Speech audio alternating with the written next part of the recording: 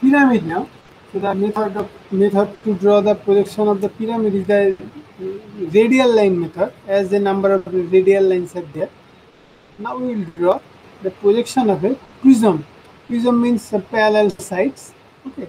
So the development method will be parallel line method. I will come to know what is the parallel line method. Hexagonal prism of base 30 mm side and axis 65 mm long is resting on its base on HP with two edges parallel to the VP. This curve, okay, so the projection part has been drawn. Now we have to draw the developed part. Then after cutting, we will draw the develop. We'll modify the development portion. Now what I have to do, I have to extend the top edge. Okay. And at a certain distance, I have to draw a vertical edge. So this is A, B, C, D, E, and F. So we have two number of edges, the top face and bottom face. Let us say the top face is A, B, C, D, E, and bottom face is E, A, B, C, F. So G, H, I, J, K, and L. Okay. Top face is A, B, C, D, F, G, H, A, B, C, D, F. Then the bottom face is G, H, I, J, K, L. Now, name of these edges. This is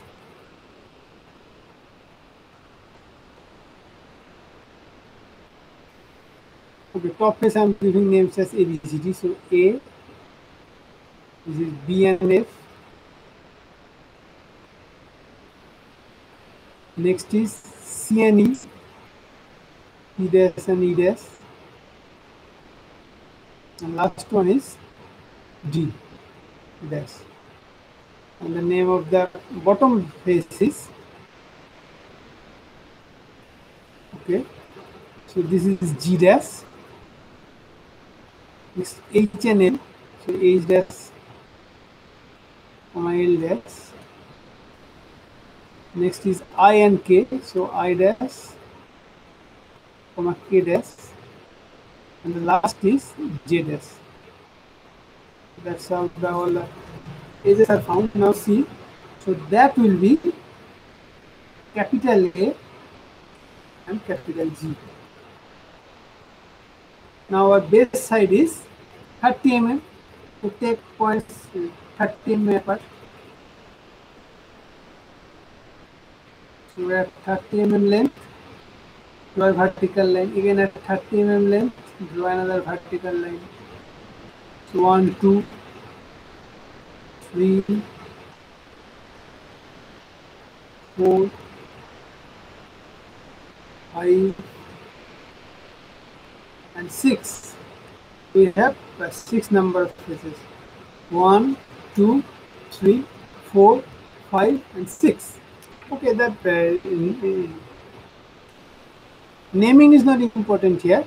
We'll have to draw the development part. Okay, so it is cut by cutting plane. So the cutting plane position is same. I have kept the position same. It is cutting the base. We take another ink to differentiate it.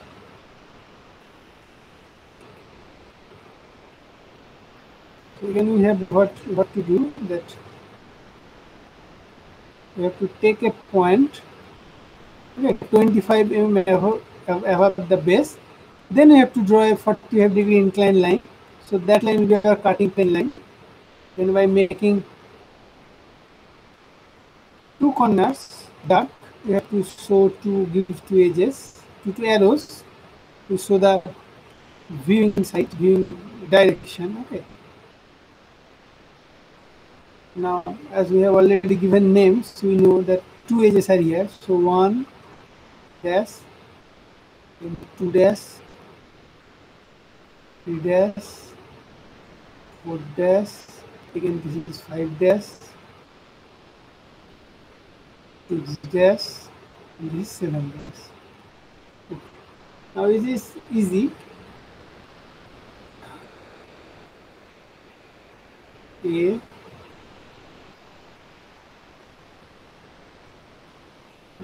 Just a minute.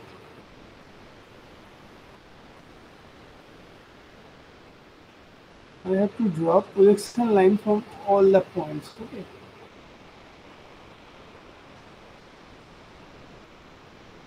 A, this is B,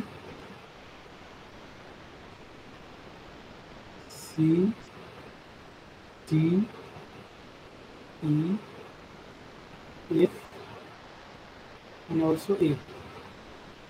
This is G, H, I, J, A, L, and G. Okay. So we have, so 4. Now from 3, 5, draw another projection line. Then from 2 and 6. Okay. Now you see 4 is on J. So where is J point? J is here.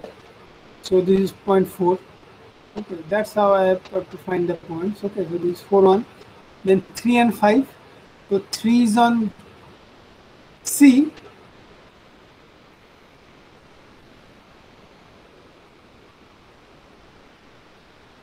And 4 is on E.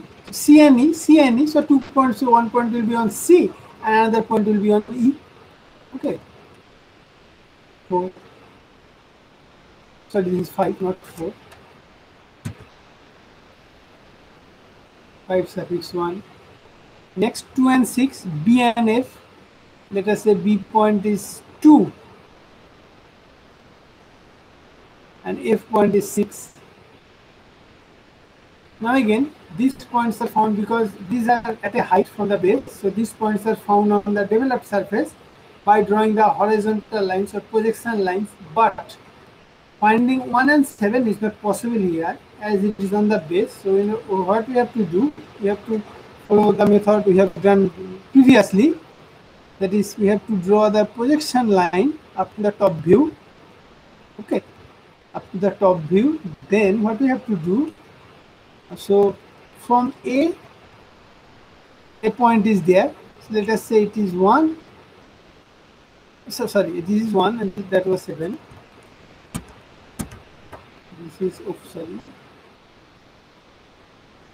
So I have drawn the projection line. Let us say this is 1 and this is 7. So to take the measurement of A to 1, so and cut it here. Sorry, it will be on the base. Sorry, it is on G and H. So take the measurement from G to 1.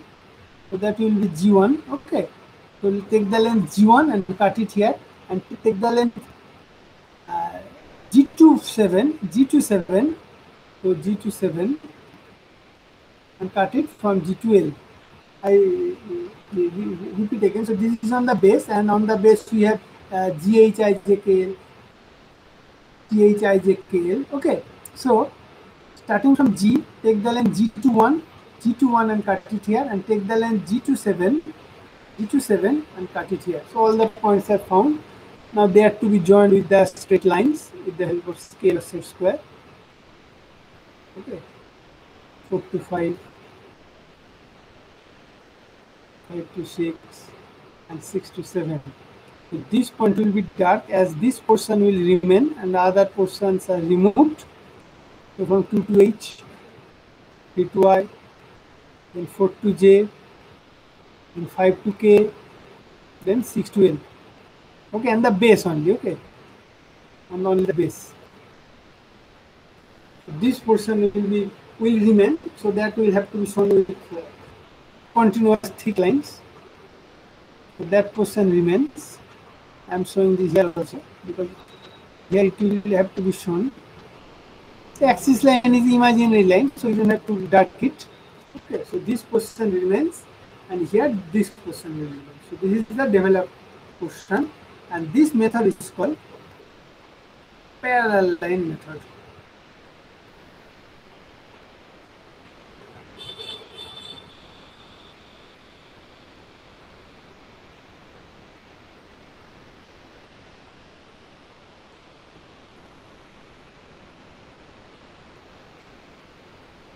This is a parallel line development.